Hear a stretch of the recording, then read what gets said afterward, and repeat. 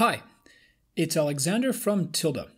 We've created several demo pages with different animation effects to show you how you can set them up for your projects. In this video, I'll break down the hover effect. It is applied to the button here, and it looks like this. Let's see how this effect works.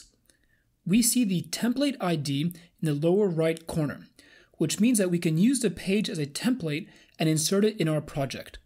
To do this, I create a new page in my project, scroll down the templates, and click Enter Template ID at the very bottom. I paste in the number, and a template with all the animation settings has now been added to my project. This is Zero Block. To see how the animation works, I head over to Zero Block Editor. Here we see some illustrations and the main object that we need to animate. The animation is in the Element Settings panel. You can open and close it with the Tab key.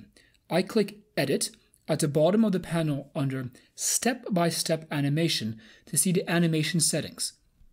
All the settings have been copied to my project, along with the template. So let's break down what we have here. It's pretty simple. There are three basic actions to set up any step animation: Event, Steps, and Properties. Let's start with the Event setting that defines what launches the animation.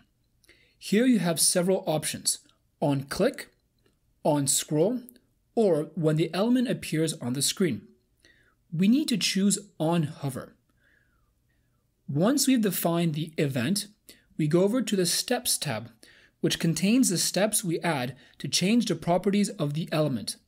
We only have two steps here: the first state of the button and the second one. This is what it looks like. Once we add the second step, I click on the Add Step button, and then the Properties tab appears. These are the properties on the element that can be changed at each step. On the first step, after the start, two properties are modified: Move, which adjusts the trajectory of the element from the first to the second position. It moves 42 pixels down and to the right, which we can clearly see. You also have to set the duration, the period when the animation will occur. You can set it for 1, 2 seconds, and so on. Our animation is pretty fast, so we'll set it to 0.1 seconds here. That's all you have to do to animate this button. To see the animation in action, you can use the preview mode or publish the page. I opened the preview.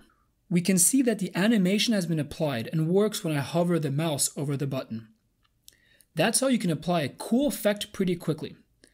Watch the rest of our videos about step-by-step animation in Zero Block. Thank you for choosing Tilda. Take care and good luck.